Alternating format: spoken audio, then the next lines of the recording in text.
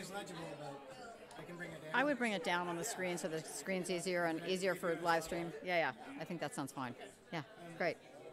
Are you starting or somebody introducing me? Duncan's introducing me.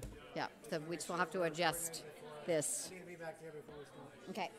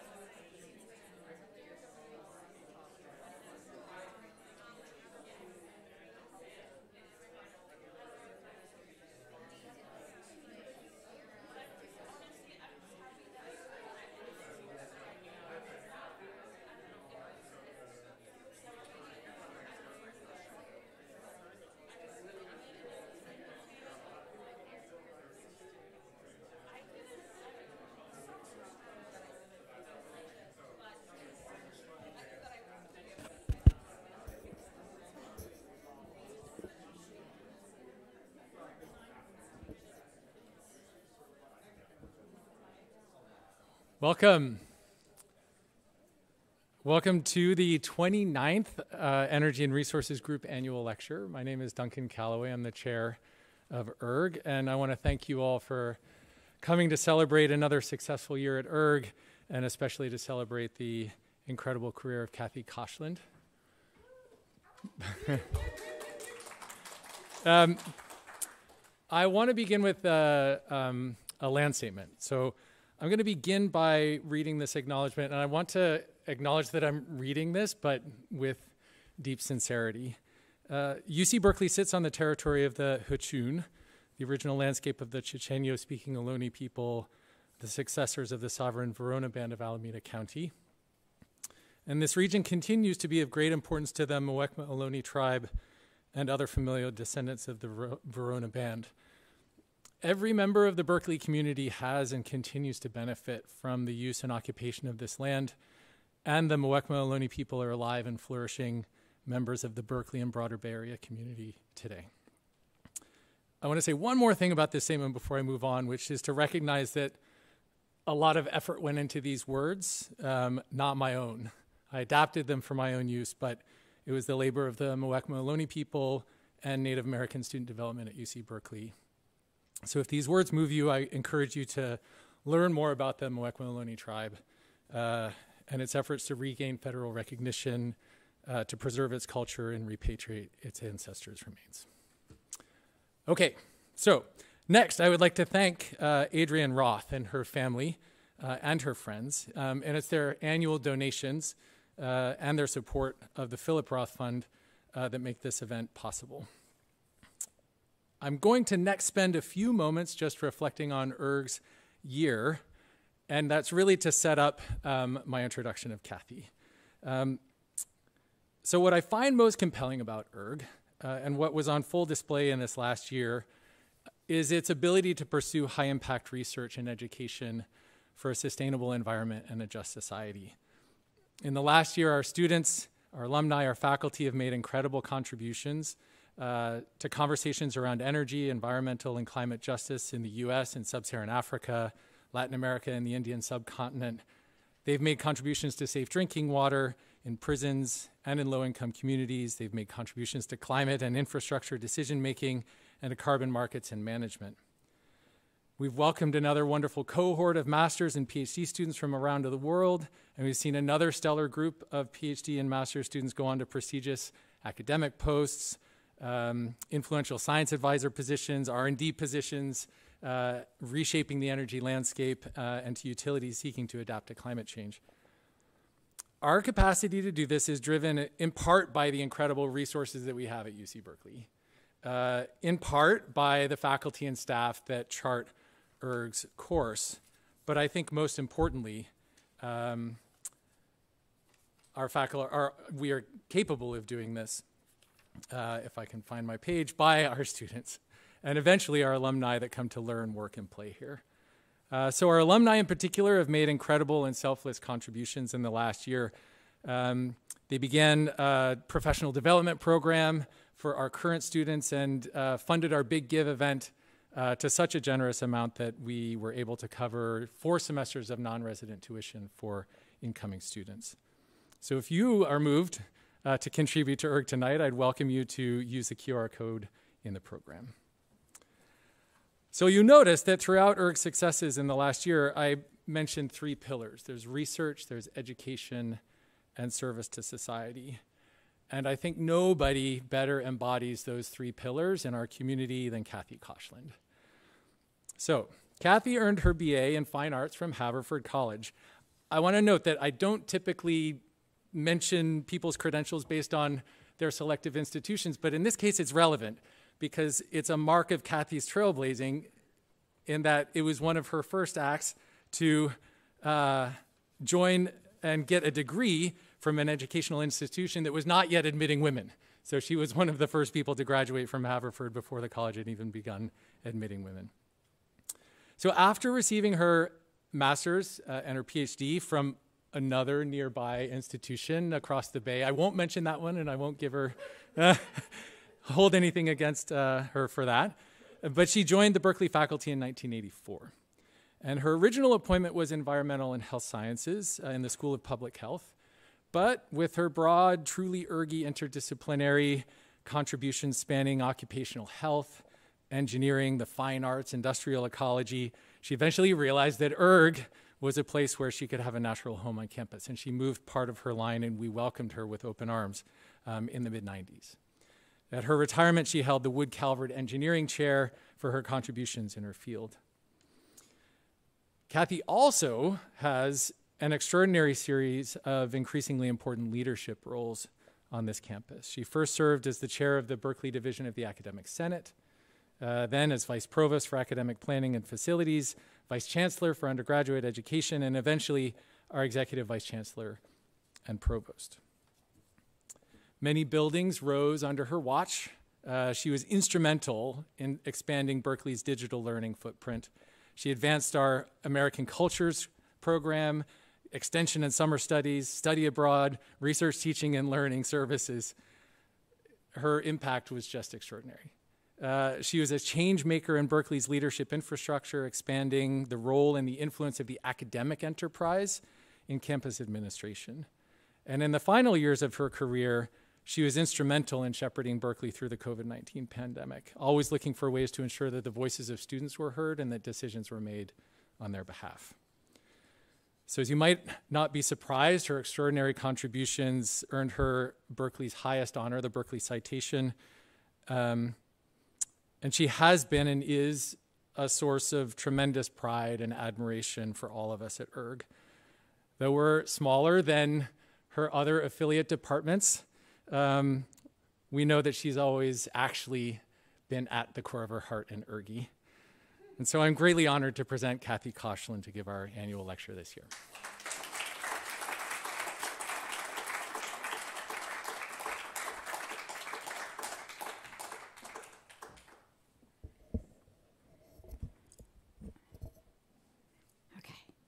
Well, thank you all. It's really a pleasure to be here, and I'm honored and delighted to be among many of the previous annual lecture givers. I know John Hart, Dick Norgard. If I've missed anybody, really feel like I'm in very exalted territory.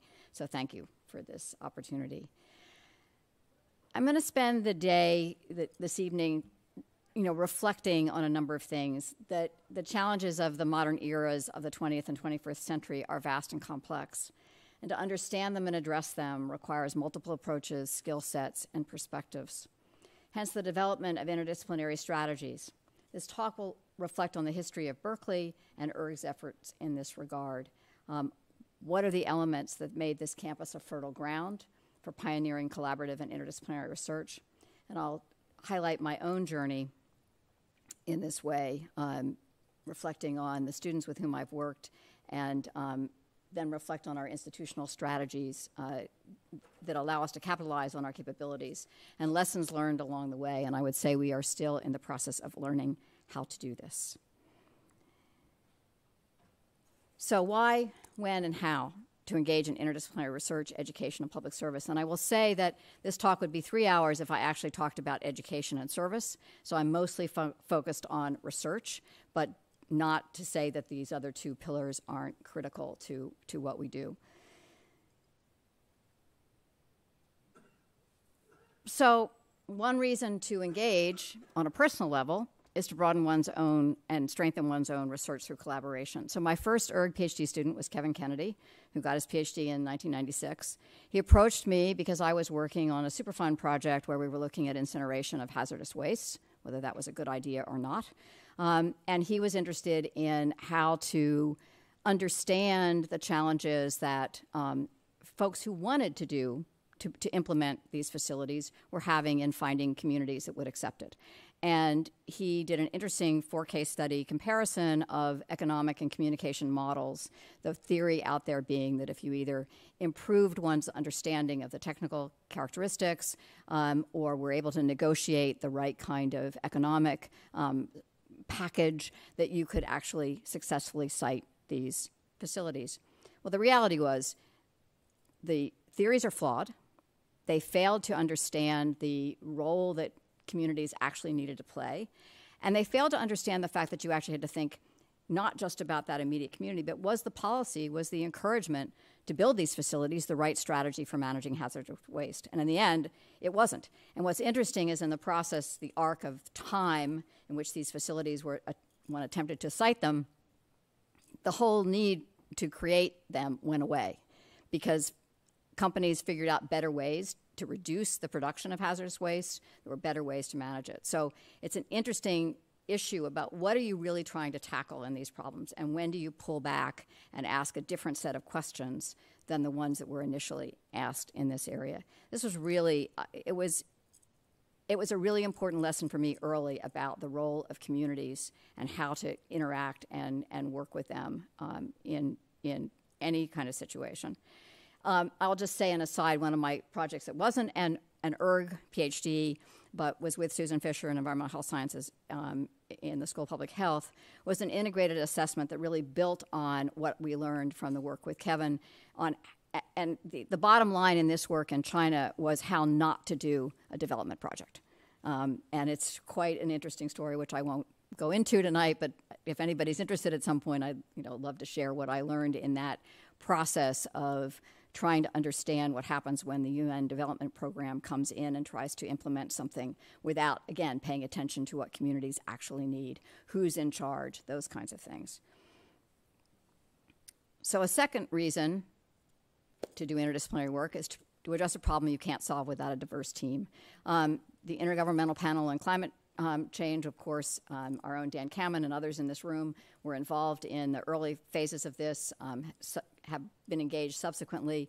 The work of that panel could not happen without multiple perspectives, multiple disciplines, and the presence of people who could synthesize and bring all the threads together.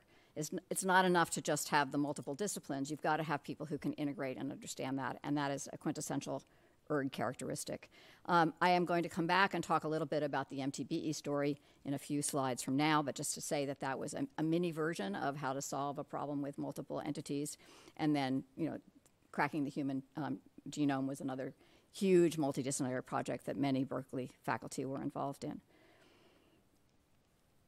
Another reason is to engage in interdisciplinary work is when you have a particular tool or method that becomes useful across disciplines. And this requires then an ability to go out and explain the power, say, of a particular algorithm or the advanced light source at LBNL. You need to understand what its capability is, communicate that, and then invite researchers from many different disciplines to come and take advantage of that particular approach or discipline. It's a different way of thinking about interdisciplinarity, but it's a really essential part of what we do. And it's certainly something, I'm looking at Jennifer here, that the CDSS will hopefully be able to be an anchor for a lot of that on this campus in terms of data science. And finally, it's really important as an academic institution to think about what constitutes our faculty and how to have strategies to bring new research questions into academe. What are those perspectives? Who needs to be at the table? Who needs to be teaching our students, and how to go about doing that? And particularly as a public institution, it's also the way in which we carry out our mission of public service.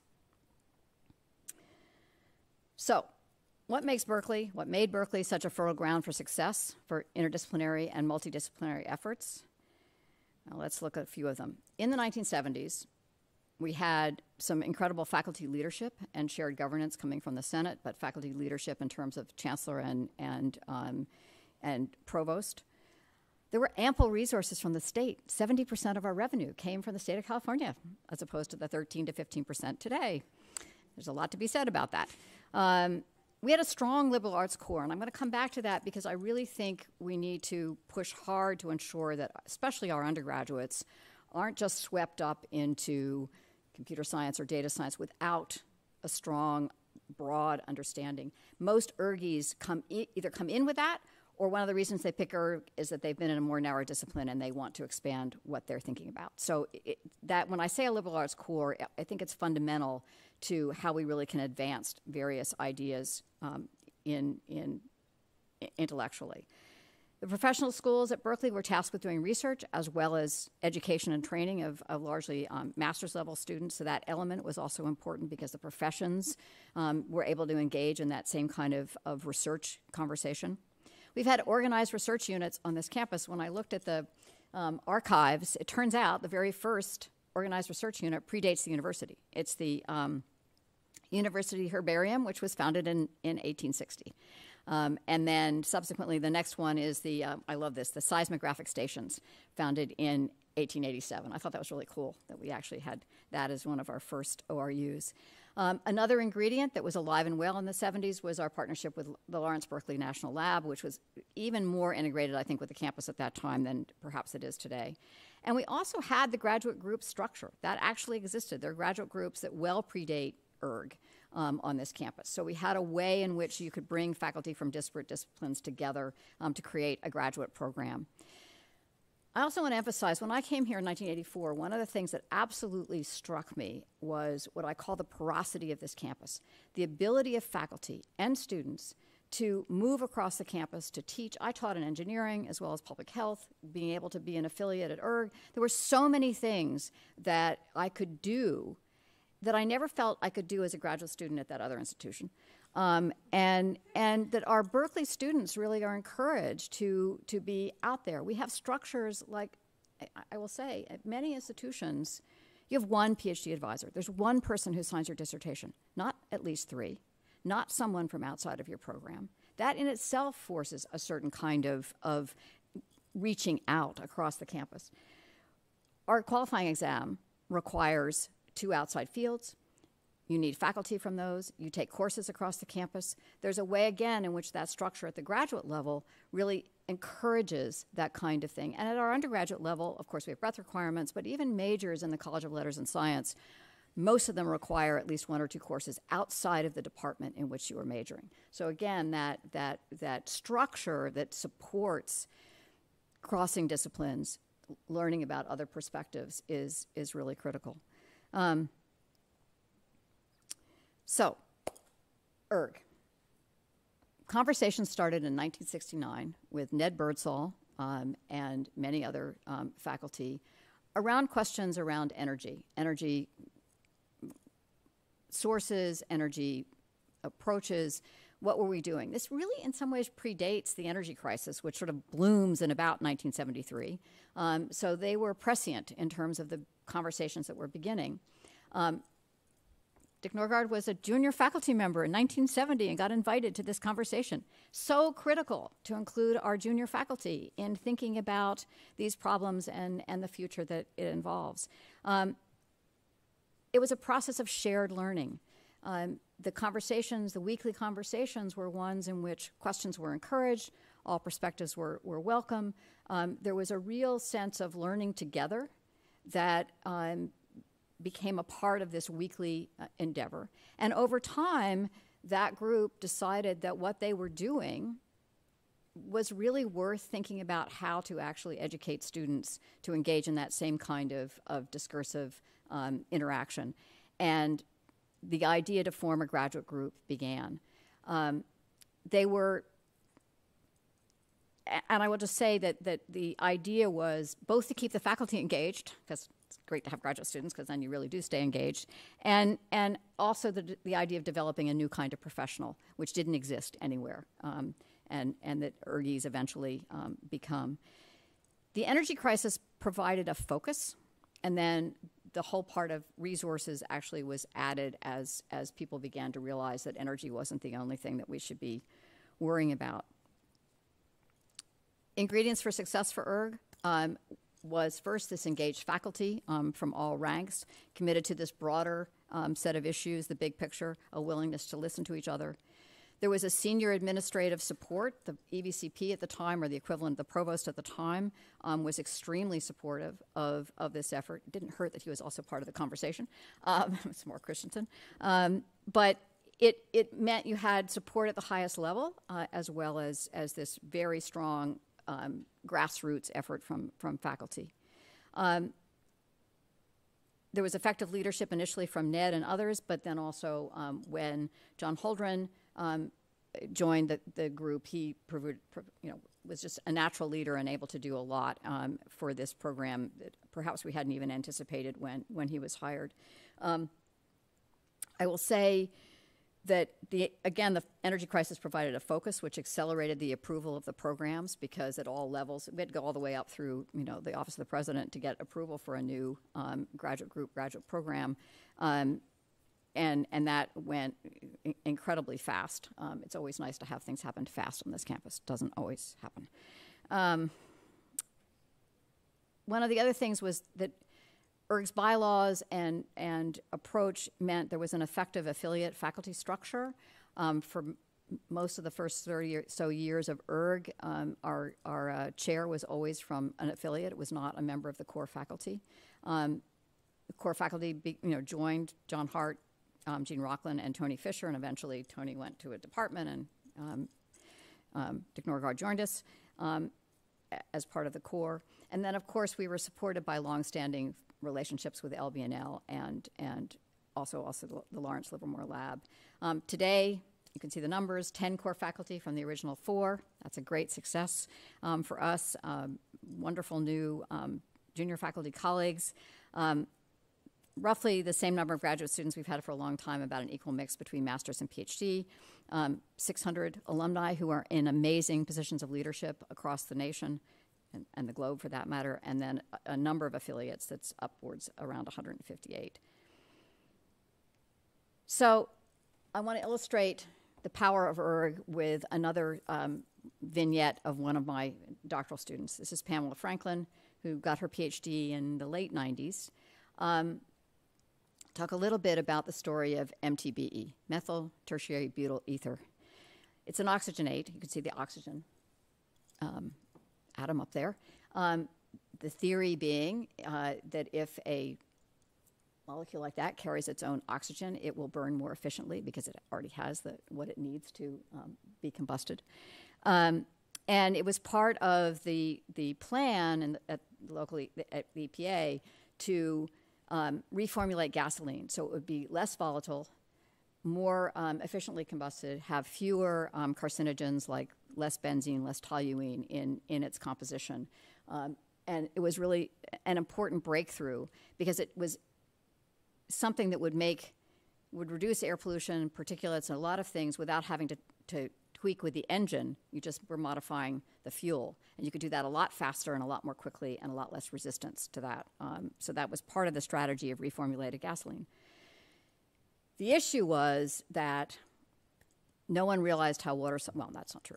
None of the air people or the energy people realized how soluble MTBE was in water.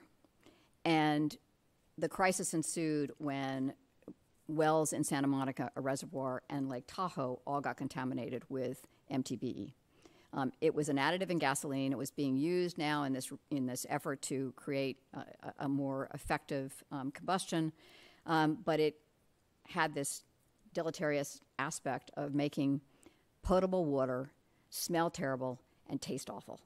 Now, for a lot of folks, it was like, well, it's not a carcinogen, or it probably isn't, or maybe we don't know, and it doesn't seem to be a neurotoxin, and the science of, sort of toxic health effects wasn't well established. But we're an arid state. We can't afford to have any of our water get contaminated for whatever reasons. So UC was tasked with presenting an argument to the state about whether we should keep or get rid of MTBE. And Pamela did a lot of the combustion work, demonstrating aspects of MTBE that weren't known at the time. A number of other colleagues at Davis, Santa Barbara, and UCLA were engaged in the health effects work, the water quality work, the policy work around this. There were huge economic implications because the refineries had spent about $6 billion to create the means to make MTBE. So you had a huge economic incentive. They had these byproducts that you could make MTBE from pretty cheaply, so they were not thrilled with our work.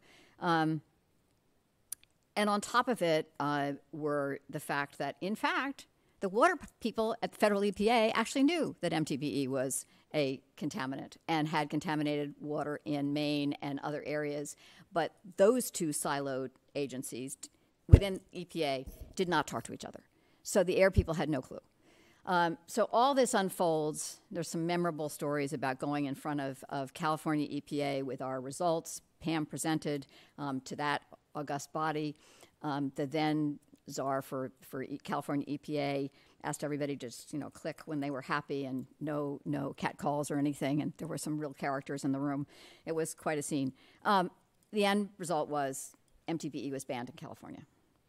And that was a collaborative effort across the campus. It was an eye-opener for me around, again, policy, the siloing.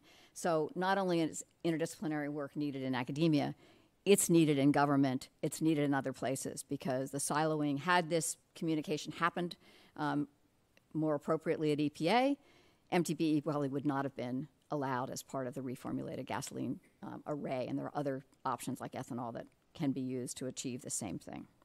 So, just a little example of an ERGI having a real impact in the state of California. So let's talk a little bit about campus efforts in interdisciplinary.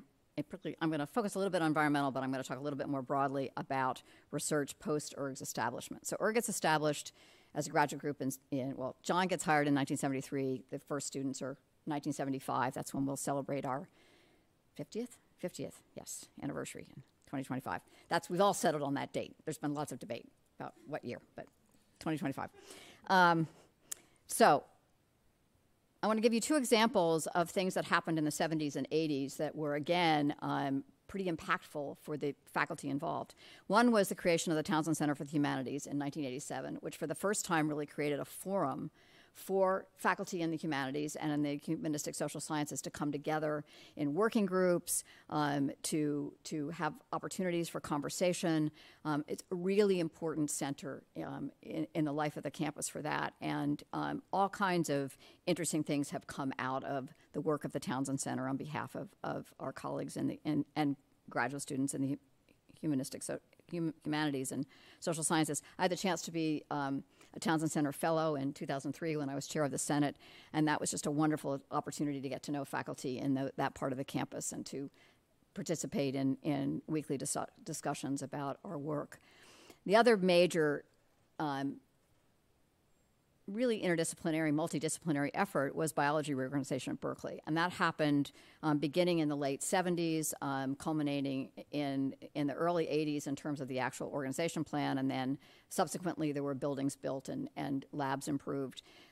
This was really driven by the revolution in the biological sciences, which was reshaping the landscape for folks in biology.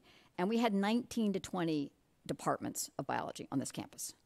And they were scattered all over the place. They were in 6 colleges and schools, about 250 faculty. And so corralling that, coming up with an effective organization, and in the end, created molecular and cell biology as one department, integrated biology as the second, environmental science policy and management as the third, and plant and microbial biology as the fourth department. So those are the 4 mega departments that reduced the number of, and created actually way better conditions for graduate students, because they didn't have to make a decision in, say, MCB between being an immunologist or a neuroscientist. At the time, they could come in and explore same kind of thing we have that ERGIs get to do. Anyway, it really created a different landscape for our graduate students, and our ability to attract really superb graduate students skyrocketed, as well as our ability to do much, much better science in the biologies. So again, the kind of fertile ground that Berkeley had, the kind of leadership that was in existence there,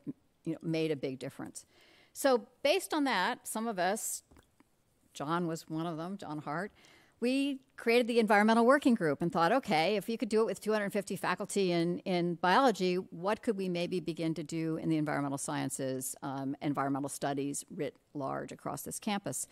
So it was an effort to coordinate and leverage our capacity in this area. We have about 250 faculty.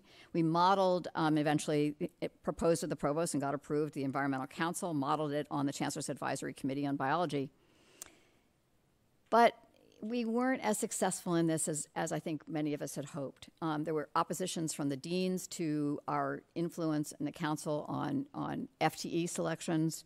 In some ways, there was a lack of clear focus. We had way too many irons in the fire in a variety of ways. We didn't have something like the revolution in biology to bring us together, or the hope that climate change. But again, we were we were speaking in the wilderness at the time, because not lots of people outside of ergies were paying attention to climate change in the 1990s.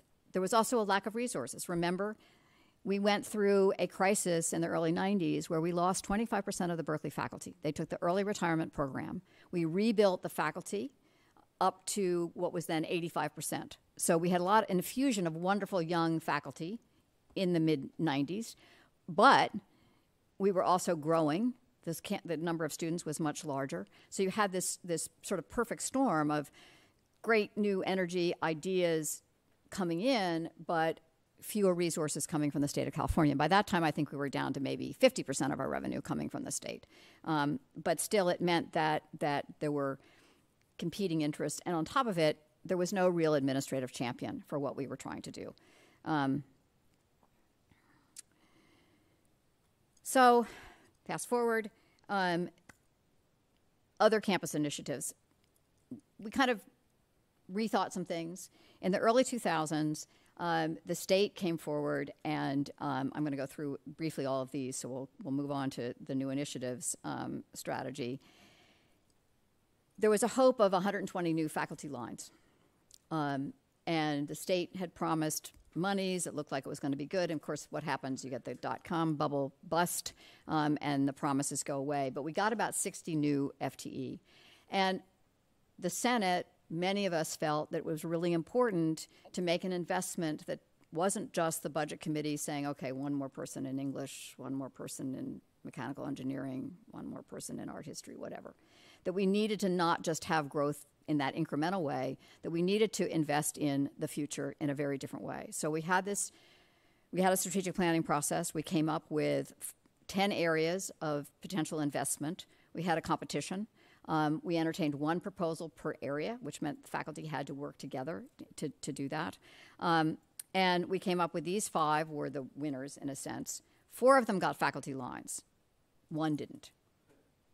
Environment did not. We had 250 faculty.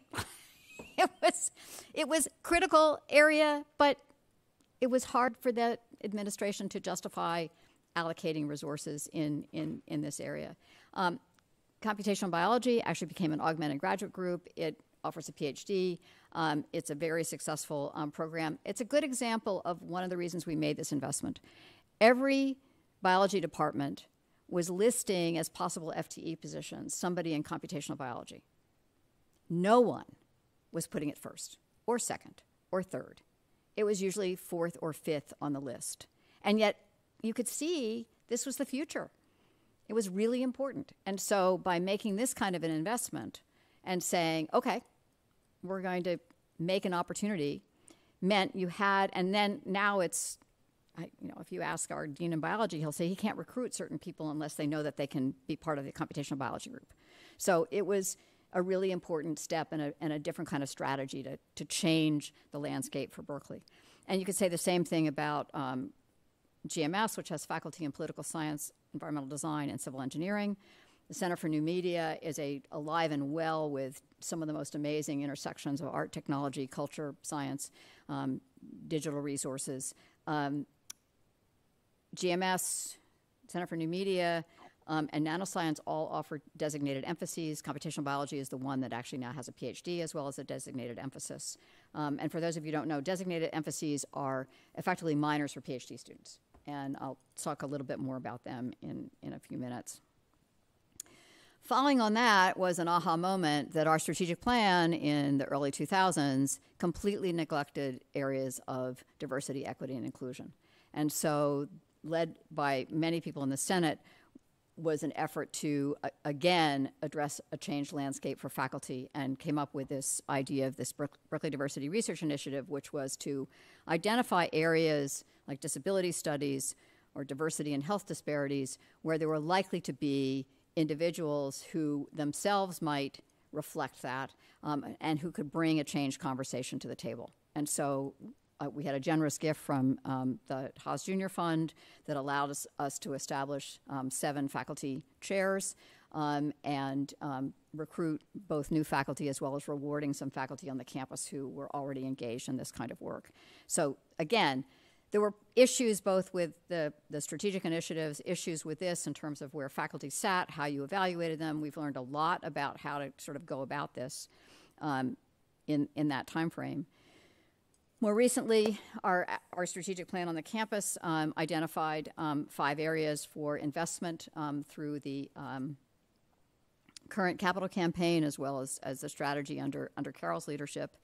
Notice that once again, environment, climate, and energy is one of the areas that we say is really crucial. I will give our esteemed dean credit for really working on this particular initiative for energy, climate, environment. All these 5 initiatives have garnered some resources, some faculty lines. We have a long way to go still in realizing the hope for this future, but really important to continue to push in this area. So another way in which we're trying to change the conversation. And I would say coming out of all these things has been finally something I've advocated for a long time, which was to make cluster hires, to bring in a cohort of junior faculty, possibly with one senior faculty, in these areas where we feel there's a value. And why do that?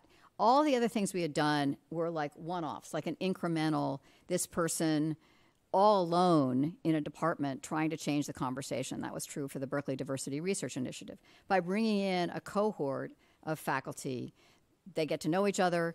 I think we've figured out we need to provide a little bit of resources so that there's some glue that can hold them together. But I think we're making progress in this area, and I'm delighted to see our efforts in this. And the climate equity and environmental justice one has been very successful. I think, do we have everybody in that? Yeah, thanks, Meg. Yeah, including some people in this room.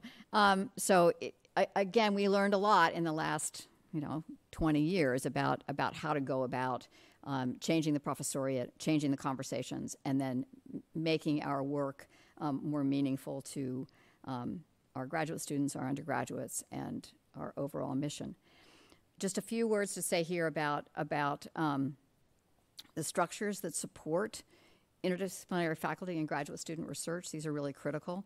I mentioned earlier this interdisciplinary degrees and the role of designated emphases. And we have, I think there are 20 or 25 on the campus today. And huge numbers of doctoral students take advantage of emphases that in other institutions, you don't have this option. You can't, you might be, I don't know, in art history, you can go and get a designated emphasis in women and gender and sexuality, or you could be in ERGI and get a designated emphasis in this area. You could be in engineering and think about human-centered design and choose to have a designated emphasis in this area. So the opportunity to have a minor within your PhD, this is in some cases outside of your field. This is in addition to, it might be, that you can do this. And I think that's another area in which the Berkeley campus has led the way in terms of making this kind of experience available. And as you can see, there are a number of these. As I said, there's over 20 on the campus today. Another form of support is this augmented graduate group. Some of us are more champions of this effort than others. ERG being, of course, the quintessential example, although computational biology certainly is one. And neuroscience actually began as a graduate group within the Helen Wills Institute. They are now on their way to becoming a department. It may have actually been established. I'm not sure. I've lost track of the timeline. Not being provost anymore, I don't have to pay attention to that. But the point being is that these augmented graduate groups provide a particular framework. I will say the reason there's opposition is not about the graduate group. It's about our capacity to have our faculty teach undergraduates. And so augmented graduate groups that will engage and teach undergraduates will gain more support, and ERG punches well above its weight in terms of service to undergraduates as well. So that's something that is important to the provost and important to the campus as a whole. Organized research units support us. This is a little bit of I find this a challenge. ORUs provided a structure. As I said, the first ones were in the late 1800s. Berkeley's blessed with 7 research museums. Some of you have worked with our collections in the Natural History Museum and paleontology. Climate science is benefiting enormously from what we know from our specimens and other things that are in Valley Life Sciences in the museums there. Our natural reserve sites are amazing resource throughout the state of California. And we have over 50 multidisciplinary institutes and centers on the campus. The reason I say it's an issue is that some of them maybe have lasted beyond their shelf life, and killing them or getting rid of them is incredibly challenging. When Beth Burnside tried to do this in the early 2000s, had a big, long, lots of review. We didn't eliminate any and added 2. So, classic Berkeley in some ways. I think there's a place for consolidation. I think we need to think seriously about what they're actually providing. And one of the real challenges we have today is that these used to be well-resourced. These used to be ways in which faculty could get support for writing their grants, for managing their grants. As resources dwindled from the state, this is where a lot of the budget cuts took place. And I would argue that while we also talk about the state not investing in undergraduate education, which they don't, they pay less than half of what it costs us, they really have neglected us in terms of research. And that goes to our physical infrastructure as well as the capacity to actually carry out what we do. And that's frustrating since we are supposed to be the research arm for the state. Another asset that really helps support us is the Lawrence Berkeley National Lab. I think this is an area where we need to re-engage more deeply with the lab. We currently have about 200 faculty involved and probably 600 or 700 graduate students, but it's an area where I actually think the numbers were higher at some point in terms of the numbers of faculty engaged. And again, I think a lot of this has to do with faculty time, and I'll come to that in a minute. One of the real shining bright lights is our engagement with UC San Francisco, which has been a tense and fraught relationship up until maybe the last 7 or 8 years, with a few exceptions. The joint medical program with public health has ebbed and flowed. It's now on a very good footing with them. This is a program where students get a master's degree and then spend their first 2 years of medical school here, and then they go and get their second 2 years at UCSF. It's a smooth path there. It's actually an amazing program that has helped diversify a small fraction of the physicians that come through. You can see the other things that we're doing. The most recent and amazing one is computational precision health. Amazing for a couple reasons. One, funded generously by a donor. 2, got approval in absolutely record time. Maybe we'll beat ERG in terms of the approval timeline for it, and has brought, and is our faculty are shared. So the graduate group crosses the 2 institutions, but it's also that our faculty cross the 2 institutions. They have joint appointments in both campuses, and we'll see how that goes. But another example of our willingness to try something different and make it happen. And Jennifer's had a big hand in helping make that happen. Pretty exciting. So lots of ways in which we can engage across interdisciplinary, multidisciplinary ways. But our challenge, especially in environmental research, is organizational challenges, no successful coordinating effort to date. Our efforts in the Berkeley Environmental Institute sort of never panned out for a number of reasons. We have had increasingly effective philanthropy and grants, but nothing as major as, say, what Harvard just got, a modest grant gift out of the blue of $200 million in this broad area. Why don't they think of Berkeley? Why Harvard? I will say there is campus-wide recognition, as you see from the strategic plan, of the importance of this work. There's a deep academic bench across the schools and colleges in terms of the faculty. The real openness to innovation and creativity, and again, exceptional graduate students coming to us in a variety of areas, ERG being the shining light, but in many, many other parts of the campus and in the rest of CNR and engineering, public health.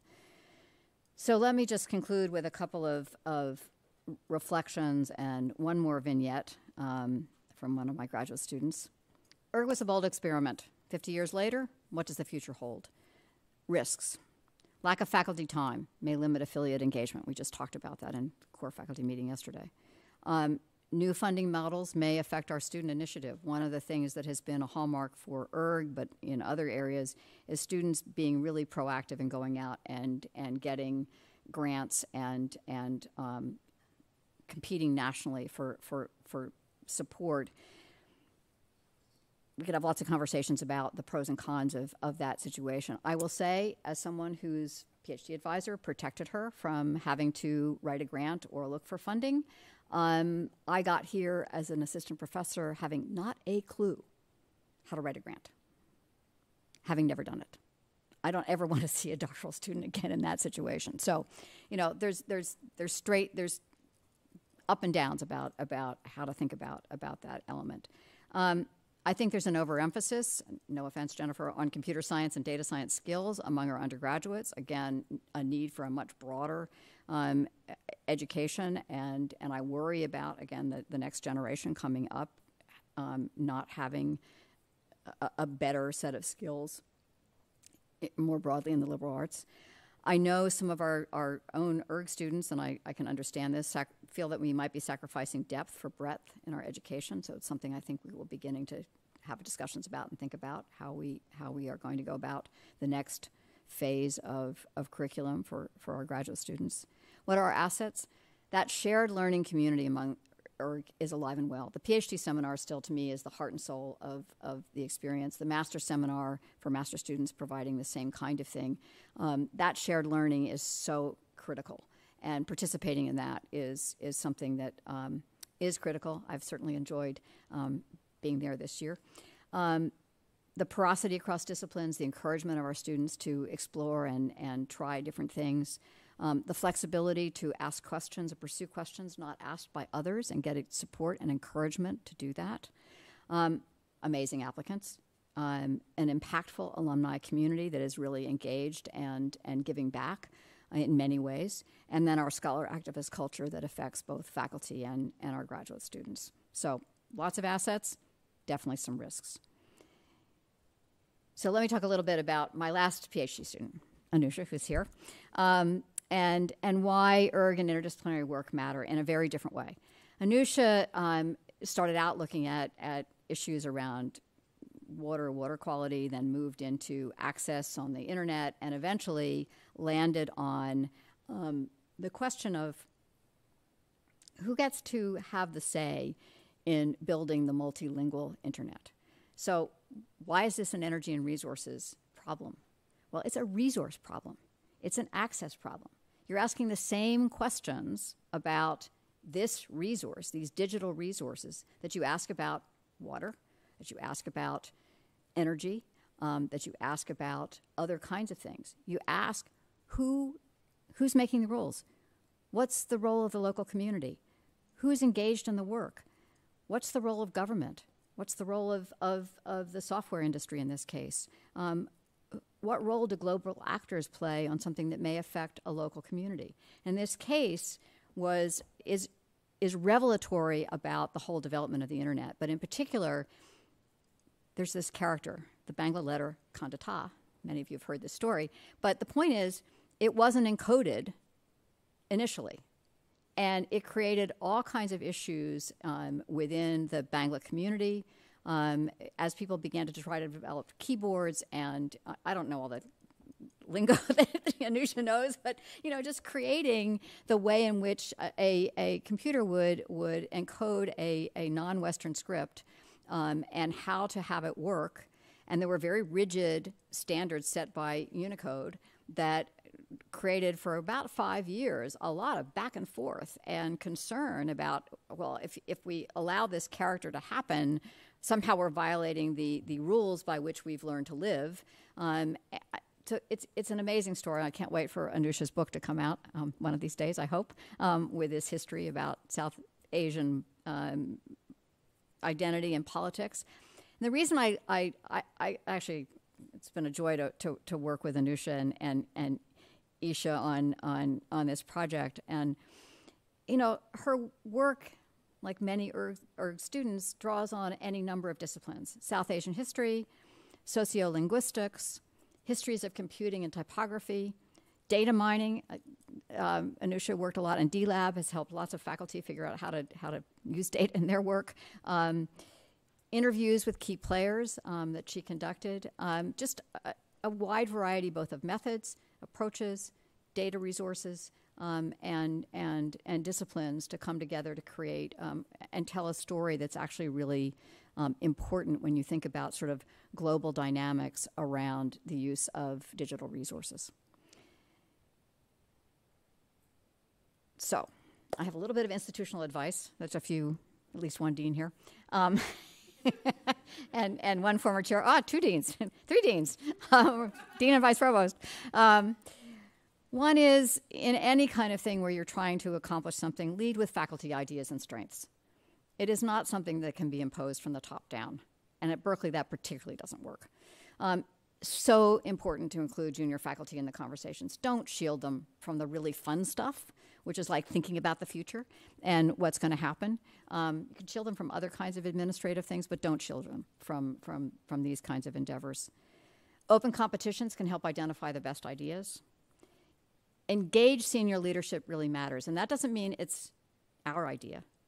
It's we're there to support the best ideas that come from our faculty, and that's a really crucial element of how to go about making things happen, particularly on this campus, but I think it happens in many, many situations.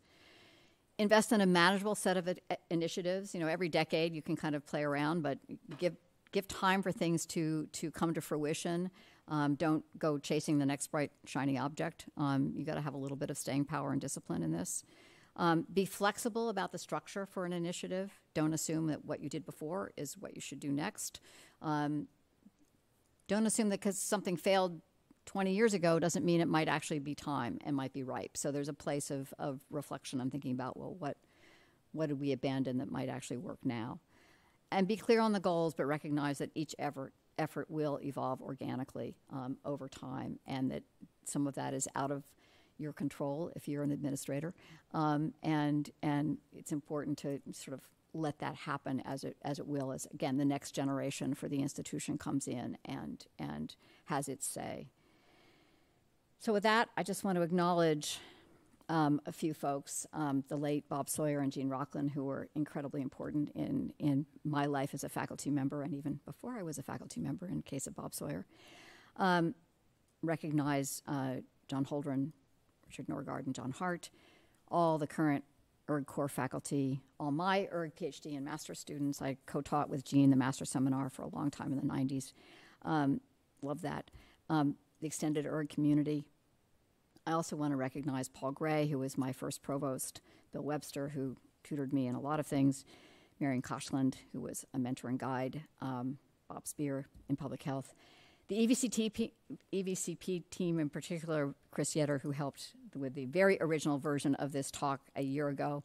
And then thank you for the opportunity to serve this campus.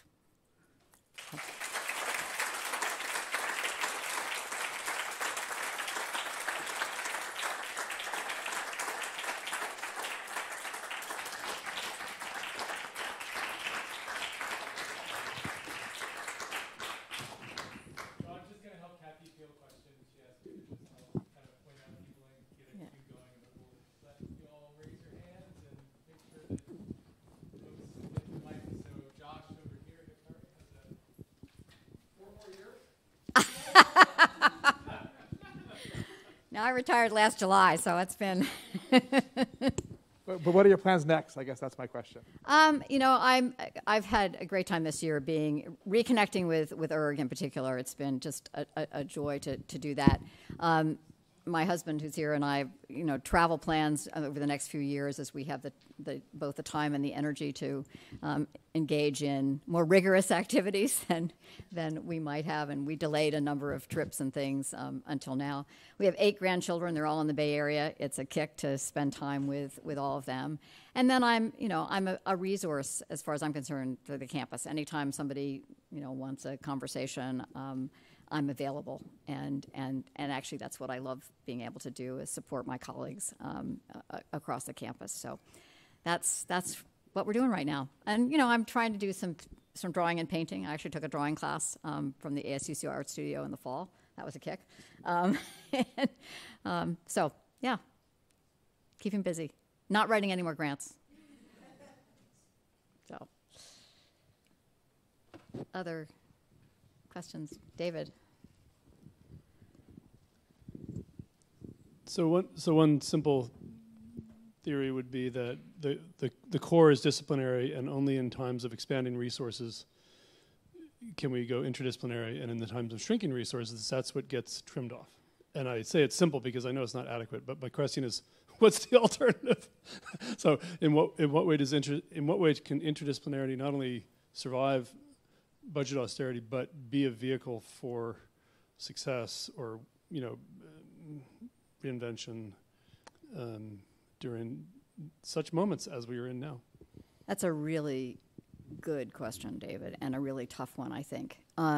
What I would say is that, ERG has survived the ebbs and flows over the last almost 50 years of exactly that.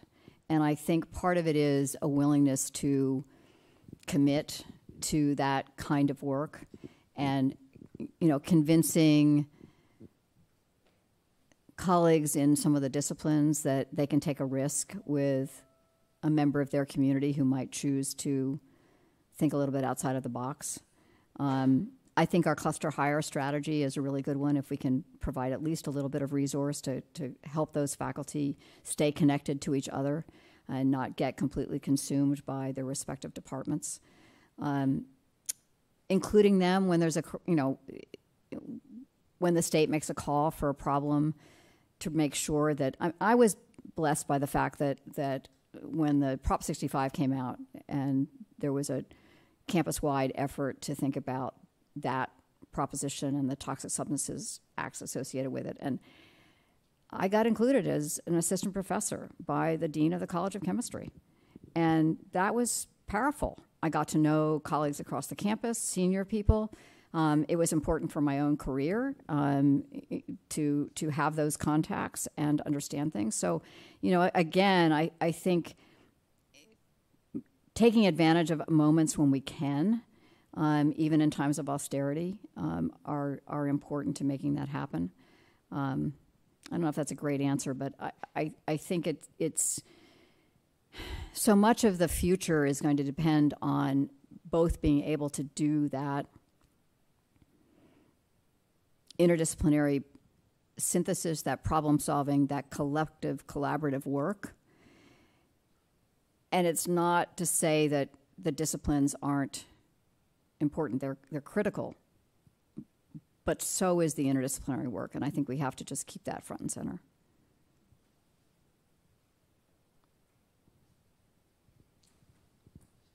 Jennifer.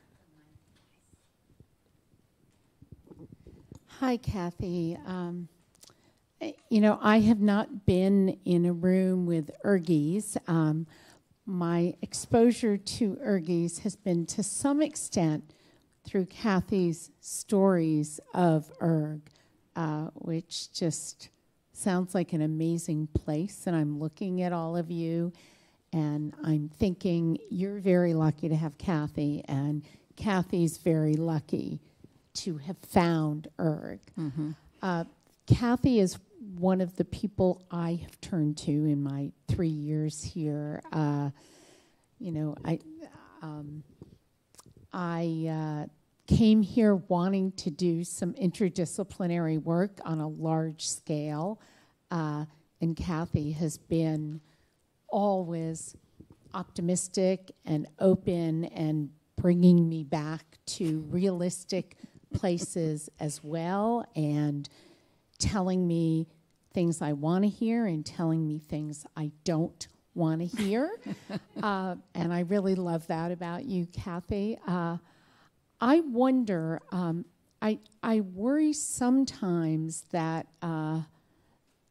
as one tries to create more for what I think of as the spaces in between, which get occupied by erg and other interdisciplinary endeavors, there is a feeling that there is a fixed pie, that there is a zero-sum game. And in fact, as you said, during your time here, the state funding has gone from 70 to 13%. So as Ben Hermelin points out to me, it actually may be a shrinking pie that we're trying to divide. I wonder, I have this belief that as we do those other things, we manage to grow the resource pie. And I wonder, and I think you've been effective at doing that, and I wonder how you and ERG convince your colleagues sometimes that the pie will grow, that ERG will not take away, but that ERG will find ways to increase the pie and enrich the campus at large. That's an interesting perspective, an interesting idea, because I think one of the things that made ERG so effective early on was that affiliates looked to ERG for certain kinds of students and really wanted those students to come and work in their labs or work on their projects. And one of the things that has worried me has been that our faculty was roughly, when ERG was formed, I don't know, Dick, if you remember, were we 1,500? When we went through the reduction in the faculty in the early 90s, we were 1,500 faculty. And we grew back, or a little more than that, and then grew back to about 1,500. So the number of faculty has not at all kept pace with the numbers of our students. And I think that is the biggest, that's my biggest concern, is that we really don't have the horsepower that we would like to have to really be able to do all the work. And I mean, Berkeley is amazing in that it keeps on trucking. Every crisis, we just kind of, okay, here we go. We're going to manage. And somehow we do. But again, one worries about, are we really going to be able to sustain that? And, it's continuing to be creative about our, what revenues we bring in, how we manage to do what we're doing. Can we be more creative in ways in which we deliver education? I'm not going to be started on that, but I mean, it's an interesting question to grapple with. And still provide, particularly at the graduate level, the kind of spirited interaction, the kind of collaborative work in our labs, in our, at ERG, but I'm thinking of the campus writ large. That's so vital to what we do, and to be able to sustain that and eventually grow it. I continue to get mystified as to why folks don't see us as a place worthy of investment at the scale that Stanford and Harvard get. It doesn't make sense to me, frankly. And I'm a product of a Stanford master's and PhD. Grateful for the education I got, but. Don't you feel that, I mean, when you speak about it, I think people would want to give money and increase the numbers. No, I really do. I really, really do. So I'm just convinced that we haven't tried as much as we can yet. I don't know. Don't tell Julie that. But yeah. Any other? Kathy? Oh, Ron, hi. So I wonder if you could comment on the ebb and flow between institutional forms for interdisciplinary work and faculty just doing it from wherever they happen to sit, and how we think about, when is it right to create an institutional form like ERG, and when is it right to just, right might be the wrong word, but just how do you think about sort of us maintaining that balance over time between interdisciplinary things that grow organically and sit in departments between people who like to work together, and creating an institutional form that sustains something for 50 years? I think that's a great question, because I think the driver, from my perspective, in creating an entity really is around graduate education, and that it's worth it to create an entity if what you've realized is that there's a place for a new type of education, a new graduate degree like ERG. And that's probably the most powerful driver and the best way in which to do this. When we think about just research alone and some of the institutes, and granted they have graduate students who work in them, but they're not delivering that integrated education, which is that combination of, coursework and research, in many cases also some forms of service, and working with our graduate students, I think, is just a really important part of what we do, and thinking about faculty just by themselves is insufficient. So I don't know if that completely answers it, but I think, and your point about organic, it's so crucial that those efforts do come up from the faculty.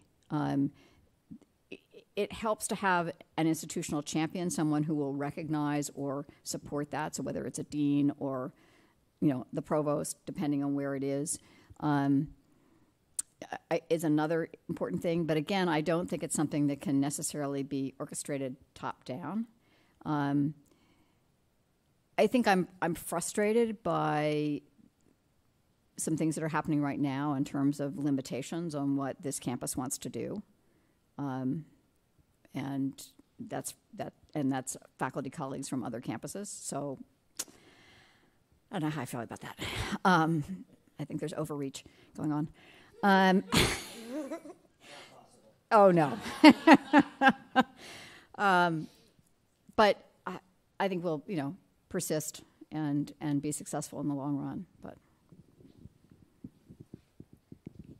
I'd be interested to hear your perspective on the evolution of funding from public to private and how that's intersected with the interdisciplinary nature of the campus, and whether or not it's the enemy, and if not, how the university has sort of sold this interdisciplinary, multidisciplinary benefits to the investors that are now mostly private. That's a great question. Let me say, first of all, the first 50 years of this institution, people like Phoebe Apperson-Hurst wrote checks to bail out the campus. And it wasn't until the mid-20s when we sort of switched to this idea that we should be funded almost entirely through the state. And there's always been private philanthropy associated with the University of California and with most other higher education institutions, many of it directed toward things like the first chair on this campus was in East Asian languages. It was called the Oriental Languages Chair, but that was the very first chair on the Berkeley campus, funded privately. So I look at it this way. We have a public mission, and I don't care where the resources come from, except to the degree that I think we should turn down certain resources if they come with inappropriate strings. And I have no qualms with doing that. That's hard, but you ought to do it.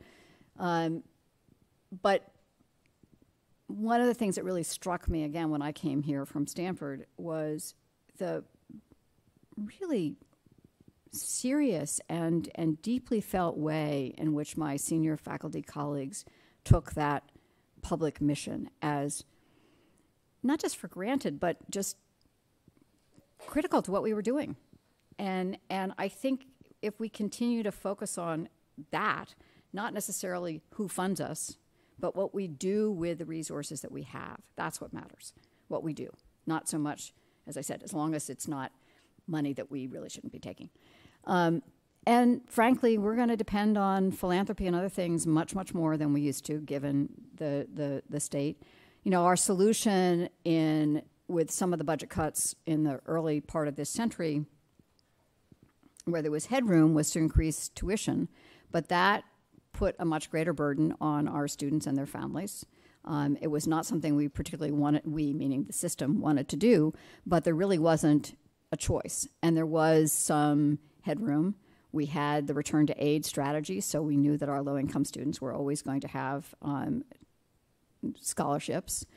But we got to a point where politically that tuition was getting too high. And then we had 10 years of no tuition increases. And I can go into a long chapter about the negative impact of that, mainly because it meant that the financial aid resources never grew.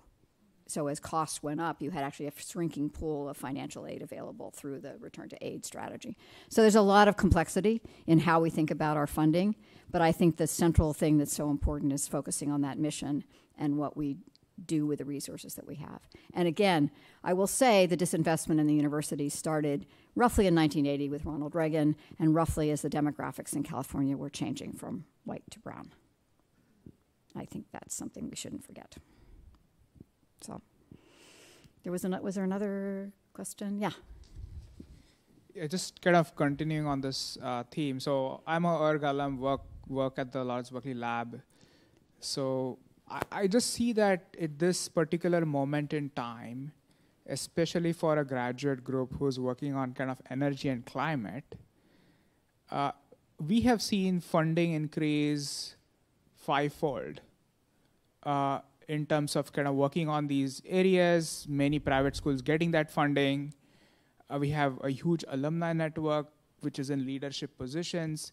It just seems a mystery to me that there is lack of expansion in ERG, and just thinking, oh, whether we will survive or not, or what would happen. I mean, literally money is flowing like water in the energy and climate space. So it's a bit confusing to me that why, when a John Doerr school gets $1 billion, and I'm not saying that it's just a Stanford issue. I would argue that it's a momentum time for this particular topic.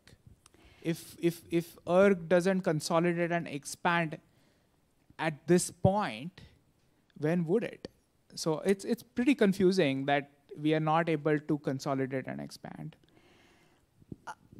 There's a long answer to that question. I will simply say that actually ERG itself is in decent financial shape, thanks to great efforts. And fundraising from our alums has been generous. And we continue to work on things. We're successful in getting grants. I'm talking about a larger institutional question about resources. I would also say that, again, faculty time is more limited. And even though we have now 10 core faculty, that really is 2 of them at least are shared with another department. There are pressures on our time that affect that. It's also it has been in the past, much harder to get a grant approved today than it was a decade ago, 2 decades ago. So there's just a lot of factors that come into that. I agree with you. There's lots of opportunity, and I think ERG faculty and David's not here anymore, but I think faculty in CNR are certainly trying to take advantage of that. Oh, Duncan, if you have an answer for that. Hate to put you on the spot. So I have a follow-on question, which may be, I don't know if it's leading, but I wanted to know what you think is the right scale for an interdisciplinary enterprise. So sort of building a bit on Ron's question. What is the right scale of a organization that does interdisciplinary research? You could say it's the entire university. You could say it's 2 faculty working together with a student. What is the scale? So that's a great question. I've thought about this, and frankly, the size that the ERG core is now with 10 is a really great number. I've observed this because 4 was too few. And we relied a lot on affiliates and others to kind of broaden that, to add into coursework and things. 10, maybe you go to 12. You look at although we have actually some departments that are just 4 or 5 faculty that are extremely successful, like Scandinavian Studies.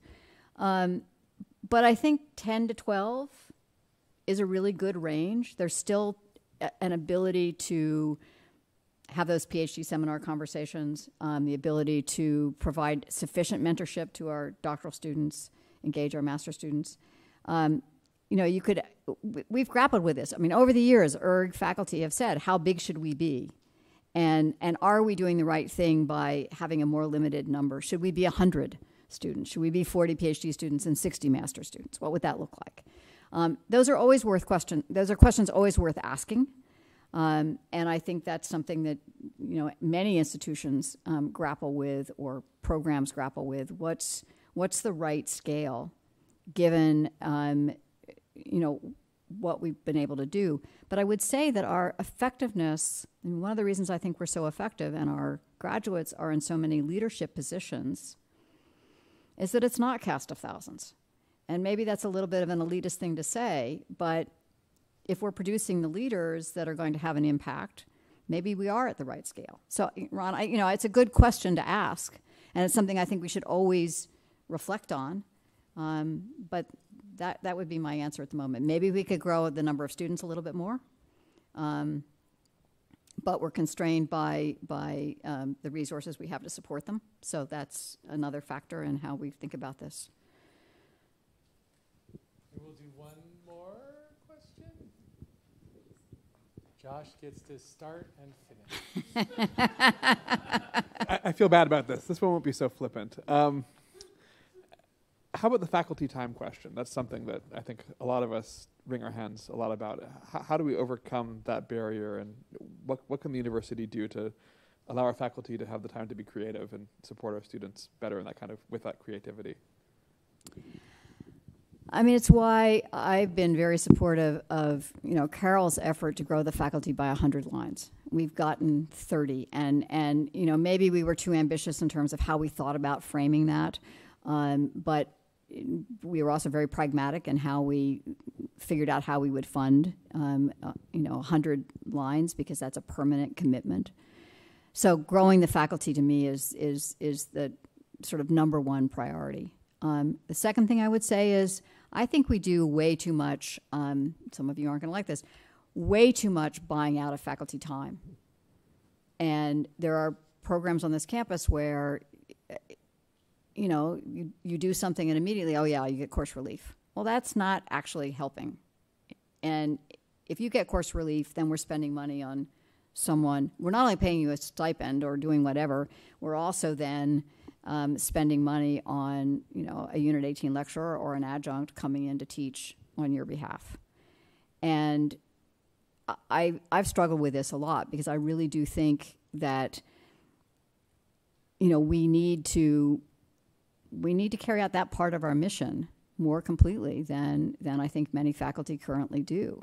And it's hard. We get rewarded for being the head of an institute. We get rewarded for getting a Guggenheim or something else that takes us away.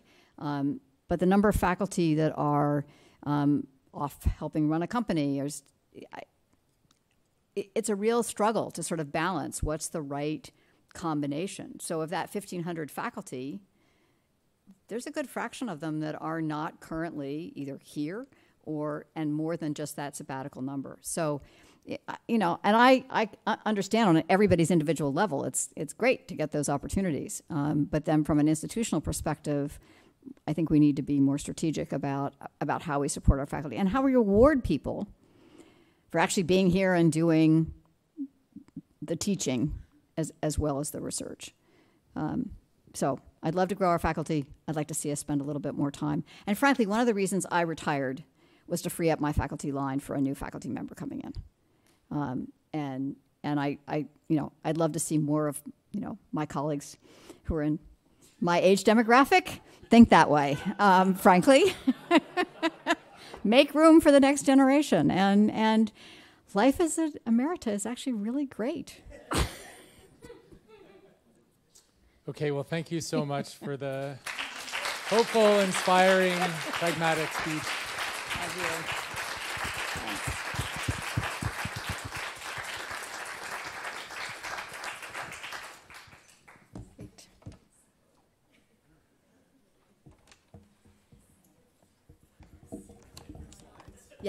Yeah. Amanda already has the whole talk.